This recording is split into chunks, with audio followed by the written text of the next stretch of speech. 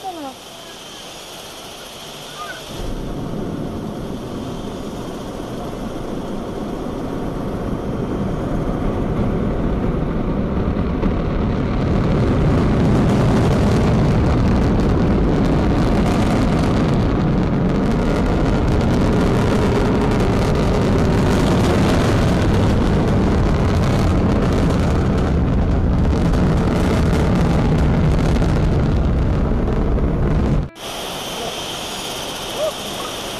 Vamos a hacerlo.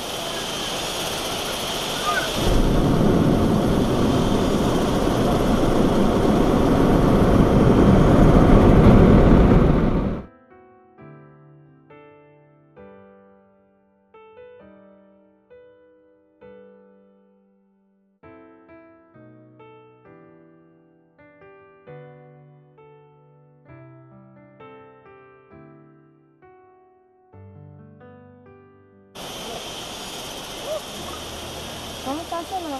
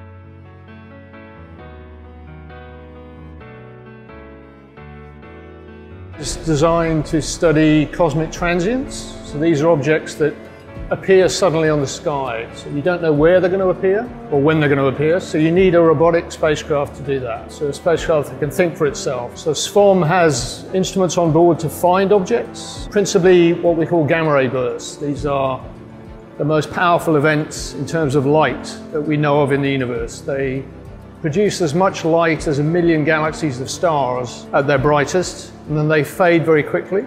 So you need a mission that can find them, that can repoint very quickly to study them in detail with other instruments, and then send all that information to the ground.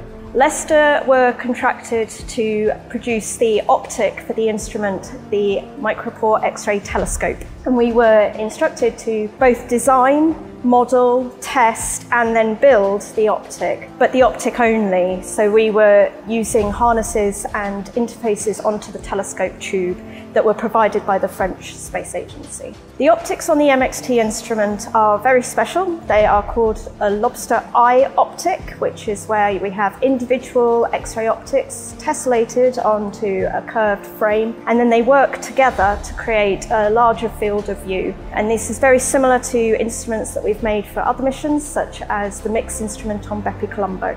Basically, when SVOM detects a burst, it detects it with either with Eclairs and GRM, those two instruments, and it will basically send a signal down to Earth telling us that it's detected a burst.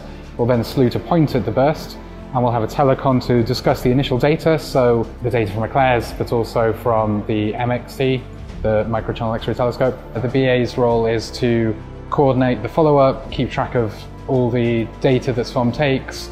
So obviously, as well as building the instrument, we'd like to do the science. So we've spent several decades now studying these objects using SWIFT and other facilities. So we have two objectives. One is to help the mission to do its job. So we'll have people on duty 24/7 across the world. Because these objects appear suddenly, we need to have people on call effectively. But the areas we want to study in particular, we want to take advantage of SVOM flying alongside SWIFT, along with James Webb Space Telescope, which we're also involved in, to study distant GRB, study the early universe, and to study the sources of gravitational waves. So that's the science we hope to do over the next few years.